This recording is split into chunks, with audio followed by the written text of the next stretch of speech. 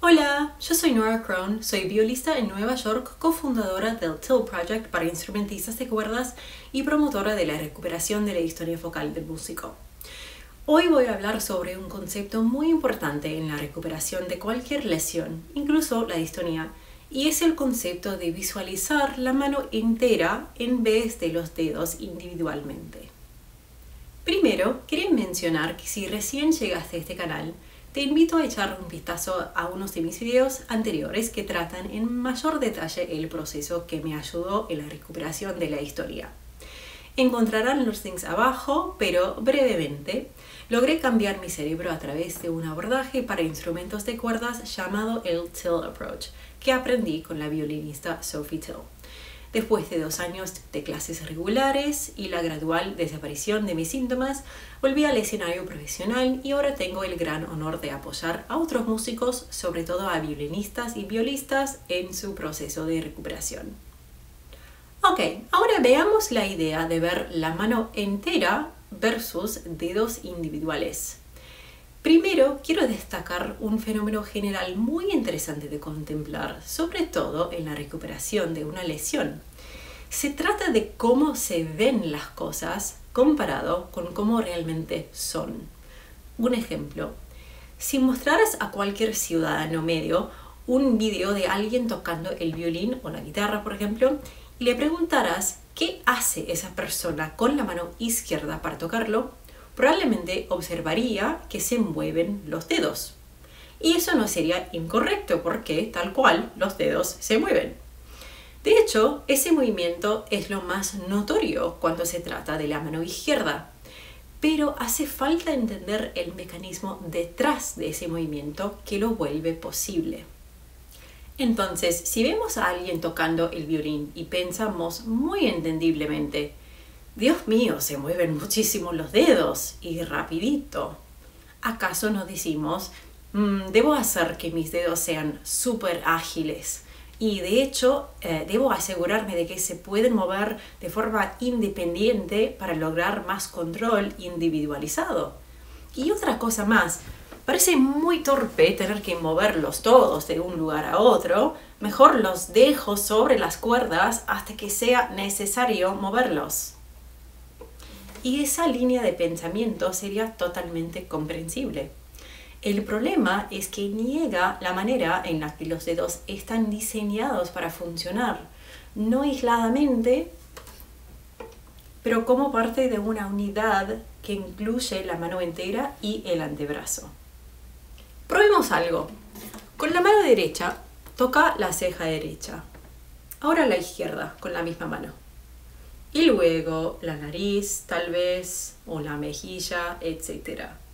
Y la pregunta es, a medida que haces estos gestos, ¿ves en tu campo propioceptivo una mano entera o dedos individuales?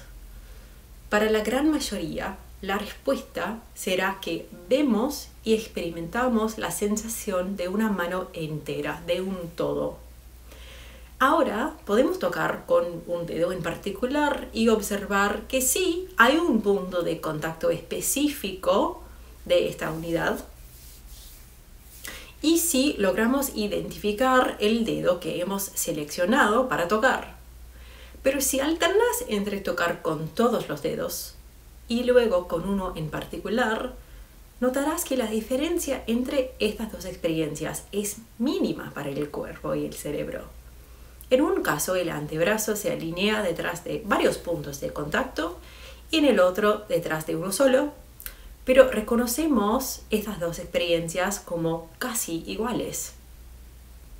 Los dedos, por supuesto, sí conservan cierto grado de individualidad, pero ese movimiento individual es proporcionalmente muy chiquito y se alberga dentro del contexto de una unidad movible de los dedos, la mano y el antebrazo que se alinea detrás de cada dedo mientras toca para proporcionar su apoyo.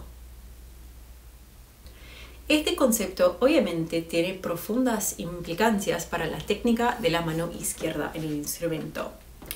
Vemos de inmediato que el sistema de congelar el brazo en un solo lugar dejar los dedos clavados en las cuerdas y forzarlos para estirarse, encorvarse y aislarse no es viable si queremos acatar las reglas de la lógica física, que implican el uso de la mano como una unidad completa. En lugar del sistema anterior, empleamos una combinación de los fenómenos de la mano y el brazo que caminan, o walking hand and arm en inglés, y la rotación del antebrazo, junto con otras herramientas para que el tocar el instrumento sea igual como tocar puntos en el rostro. El propósito de este video no es explicar esas herramientas, aunque les dejaré unos links abajo si están interesados en saber más. La idea es simplemente darles un conocimiento experiencial de la organización saludable de la mano y los dedos para el cuerpo y el cerebro, en conjunto con varios tips prácticos para estimular esa organización en las manos. Una herramienta muy útil es la comparación. Si alcanzas la mano derecha hacia el instrumento, ¿qué notas? ¿Se siente tal como se sintió en el rostro, que estás experimentando una mano entera en vez de dedos individuales? ¿Ves los bordes de la mano relacionándose hacia adentro, es decir, que relacionándose el uno con el otro, en vez de mirar hacia afuera o caerse fuera de la estructura? ¿Ves la mano y el instrumento como dos entes distintos que están en contacto, pero que siguen estando fundamentalmente separados? ¿Tenés la misma experiencia cuando tocan todos los dedos y cuando toca uno solo? Ahora probemos con el lado izquierdo. ¿Es lo mismo? Si no lo es, te aseguro que no estás solo en eso. El entrenamiento que muchos recibimos, que enfatiza el aislamiento e individualización de los dedos, deja rastros profundos de programación en el cuerpo y el cerebro. Pero la buena noticia es que es reversible, o por lo menos superable. Cualquier diferencia que notes, tal vez que no alcanzas una vista plena de los bordes de la mano, por ejemplo, o que los dedos se acomodan automáticamente en una posición, vuelve al lado derecho y busca la experiencia que querés.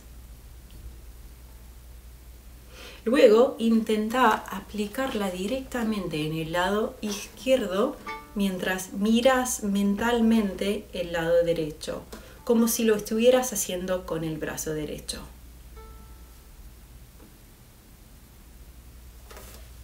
Este proceso también se puede repetir, pero con la alternancia entre un objeto cotidiano o otra parte del cuerpo y el instrumento.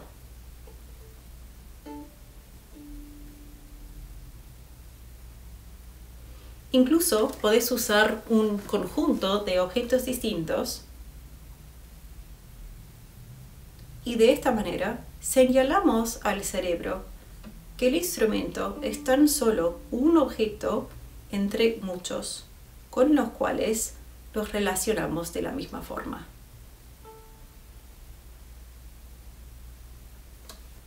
Ahora exploremos este concepto con el brazo derecho. Si tomas cualquier objeto que tengas a la mano y lo sostenés, ¿qué observas? Primero, probablemente sentís el objeto mismo, su textura, temperatura, dimensiones, y quizás percibas que la mano se asienta alrededor de esas dimensiones, hacia sí misma, como una mano entera. Si prestas atención muy focalizada, lograrás discernir los puntos de contacto individuales de cada dedo, pero la experiencia predominante es de un todo. Ahora con el arco. Si tus dedos de inmediato se acomodan en una posición fija, de nuevo no sos el único. Nuestro entrenamiento a menudo nos enseña a aislar los dedos en el arco y de asignarles tareas especiales, como que el índice debe apartarse y presionar la varilla para supuestamente crear tono, por ejemplo, ignorando que tenemos una herramienta mucho más adecuada, que es el antebrazo alineado detrás. Otro ejemplo es que el pobre meñique supuestamente debe mantener la nivelación del arco, como si el instrumento no lo estuviera haciendo ya. Pero si tomas cualquier objeto que tenga un poquito de extensión, una botella de agua, un lápiz por ejemplo, y lo dejas descansar sobre el lomo de un libro, por ejemplo, vas a notar que nada de esa lógica alien está presente. Lo podés mover de un lado a otro también. ¿Y qué sentimos? Sentimos una mano entera sosteniendo un objeto con el apoyo de un antebrazo alineado detrás, moviéndolo acá y allá con ese mismo antebrazo. No hay ninguna sensación de que los dedos tienen tareas independientes y aisladas. Cada uno tiene su trabajo, por supuesto, pero cuando ese trabajo está de acuerdo con su diseño y en proporción, no lo percibimos como algo separado, sino como parte de un todo. Tal como hicimos con el izquierdo, podemos usar la comparación entre varios objetos o entre dos brazos para acceder al plano que queremos.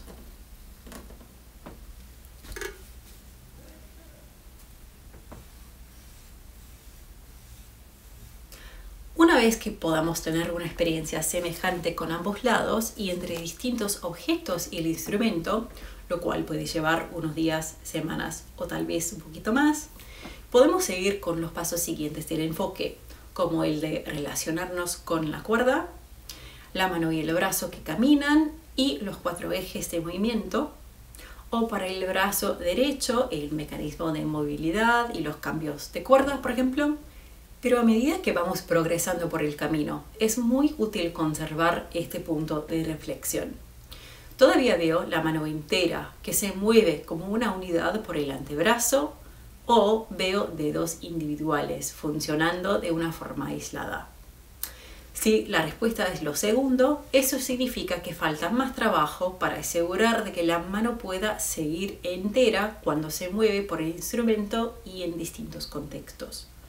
Volver una y otra vez a la versión adecuada, la de una mano entera que pertenece a sí misma, es un punto de referencia muy importante para el cerebro y a la vez incentiva al cuerpo a emplear patrones de movimiento que posibilitan esa experiencia de unidad. Bueno, espero que todo esto te haya sido útil. De ser así, por favor, dale like a este video y compártelo con cualquiera que pueda beneficiarse con esta información. Si quieres saber más sobre la recuperación de la distonia focal, puedes suscribirte a mi canal.